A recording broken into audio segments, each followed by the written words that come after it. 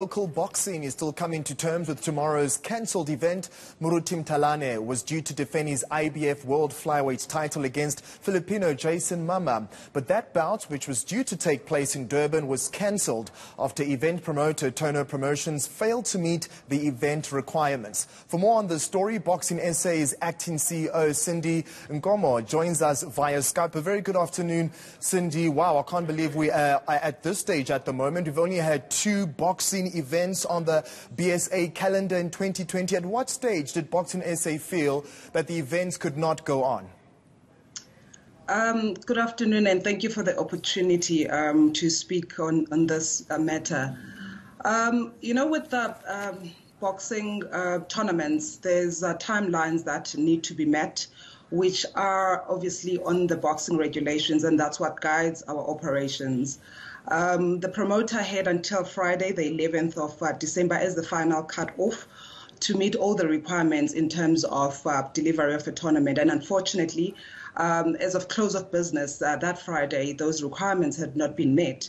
Therefore, procedurally, Boxing South Africa issued out a cancellation letter to the promoter, who has the obligation and the responsibility to then talk to stakeholders, including the contracted boxers and their teams, and any other stakeholder that is involved in the tournament. We leave this to the promoter to do so, because we really need not get into publicizing cancellation. However, it became apparent in the new week by Wednesday that the promoter had not actually communicated this, and that is because we had gotten news that Jayson Mama had landed in Durban, and that's when we then stepped in and eventually communicated from our side as the boxing regulator that the tournament was indeed cancelled as of on Friday, the 11th of December.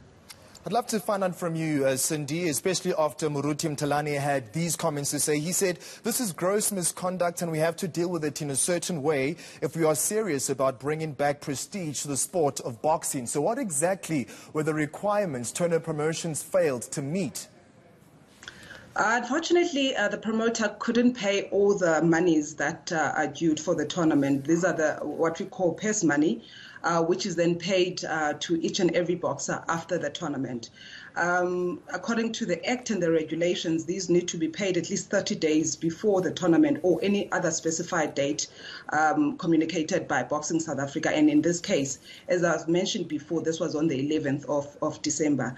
And therefore, unfortunately, we can never have a situation where a tournament takes place without those purses paid, especially when you also have a foreign boxer who obviously needs to be paid immediately after the tournament. And that is why it is always a procedure for us to cancel the tournament if those money had not been deposited to Boxing South Africa.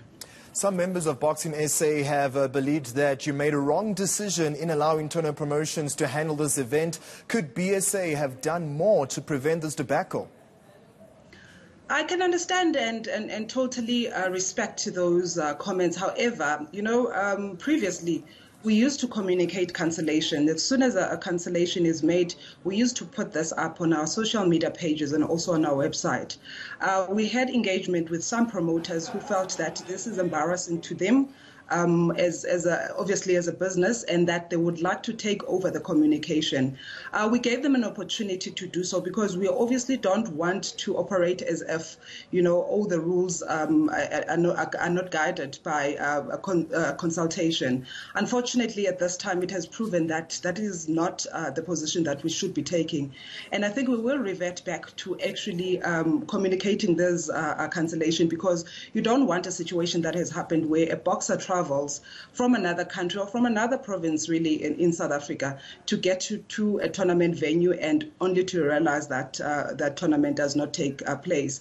Because we are sensitive that in certain cases, all our boxers and their managers actually use their own resources to travel.